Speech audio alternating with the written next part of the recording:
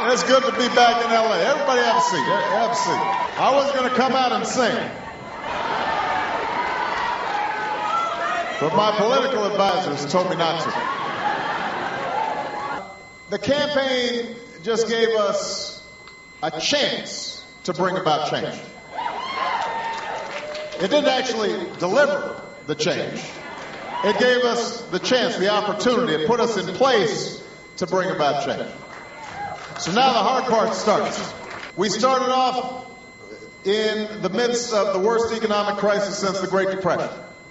And so what we decided to do was pass the largest economic recovery package in the history of the United States of America. And we got it done in 1 month. Building a electric grid, saving teachers, making sure that folks who lose their jobs still have health care. Something called the Lilly Ledbetter Act. We removed the ban on funding stem cell research.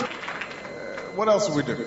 The whole series of measures to stabilize the housing market. We passed, I'm getting to that, relax, crack down on predatory abuses on credit cards so you guys aren't paying those extra fees. We expanded the children's health insurance program so that 11 million children who didn't have health insurance now have it, including the children of undocumented workers. That was all just in the first couple of months. We brought together auto executives, labor unions, Democrats, Republicans to announce for the first time ever a national fuel efficiency standard that applies across the board, 35.5 miles per gallon. And then a couple of days ago, I nominated this lady. This woman is brilliant. She is qualified. I want her confirmed. I want her walking up those marble steps and starting to provide some justice. So we made some progress. Yes, we have. But we've got more work to do. But I am confident that we're going to get it done.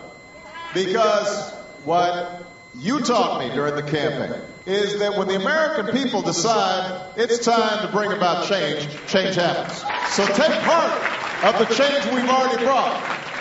But I want you to know, Los Angeles, you ain't seen nothing yet. We are going to deal with these issues. We are going to bring about a better America. And you and me, we're going to do it together, arm in arm. We're going to march forward. Thank you. God bless you. God bless the United States of America.